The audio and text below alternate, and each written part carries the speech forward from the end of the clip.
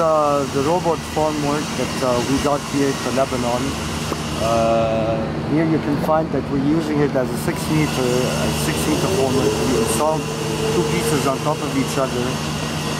Two representatives from the company came and explained how we're supposed to install everything, showing us how many couplers we need at the intersection of the two 3-meter formworks.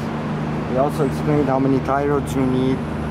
Till now, this formwork showed that it's a really good one because we already poured 2 columns using a 3-meter formwork, and the results were really good till now.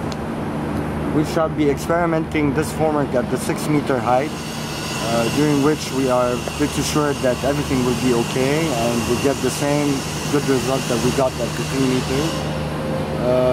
As you can see, we plan on using the P450 along with the 6-meter prop that shall prevent the formwork from any sway and any displacement in the X and Y direction. And that's pretty much it. That's all we need to say about this formwork.